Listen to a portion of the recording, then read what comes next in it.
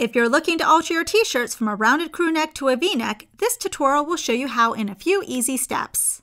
The first thing you need to do is remove the neckband from the t-shirt neckline using your seam ripper. Be careful to only cut the stitches and not accidentally go through the fabric.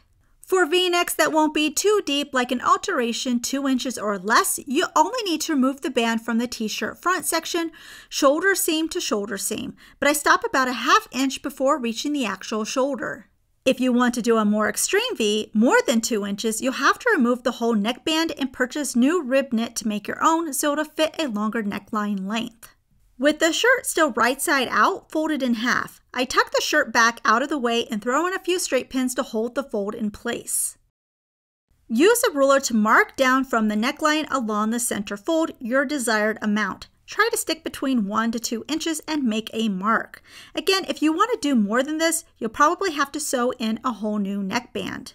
From the mark, draw a line up to the original neckline, blending so the V-neck looks gradual. Then cut both layers together on your line to create the V neckline shape.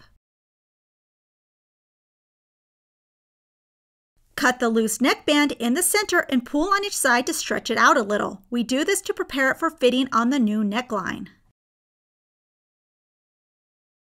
Take one side of the loose band and pin it to one side of the neckline on the right side of the t-shirt, making sure to line up the raw edges.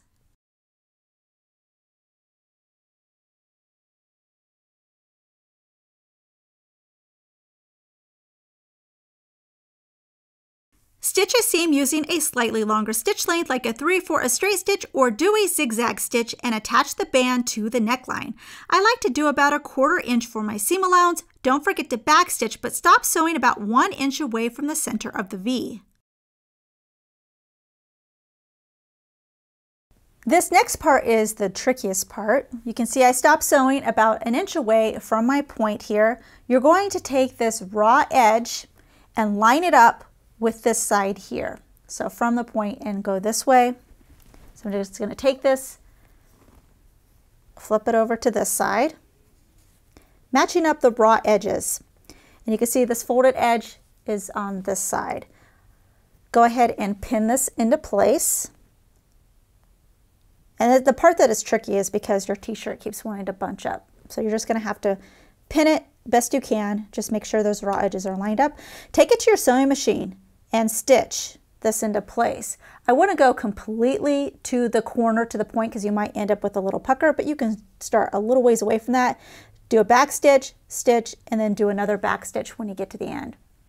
After you do that, you're going to pull this so you can go ahead and pin it, and then you can finish stitching on this side as well. So I would continue with this seam. Again, you probably don't want to go completely to the point, you just want to go a little ways away from that, and don't forget to backstitch. Now repeat on the other side, pinning and sewing, but stop 1 inch before the center of the V. To finish this loose part, you're going to do the exact same thing we did before, it's just on the opposite side. So if we just flip this out of the way, this is the part that we did before. So flip it so we're looking at the inside. You have this side and you have this side now. Take the short end of the loose band and you're going to line it up with this side here. So I'll pin this, matching up the raw edges, and the fold now is on this side. And stitch, don't forget to back stitch from here to here. Again, you don't have to go completely to the corner. After you stitch that, come over to this side, pull it so you can pin it, and then you're going to go ahead and stitch the last part here. Again, you don't have to go all the way to the corner, but don't forget to backstitch. If the t-shirt looks a little puckered or wrinkled, use steam from the iron to help press and shrink the area. If you want the center parts of the band more attached, you can do a hand slip stitch to connect them. And now your standard round neckline has been transformed into a V-shaped one. We hope you enjoyed this tutorial. Please subscribe and click the bell icon to get notified of our new releases. Also check out ProfessorPincushion.com to view our complete library with well over 450 sewing tutorials.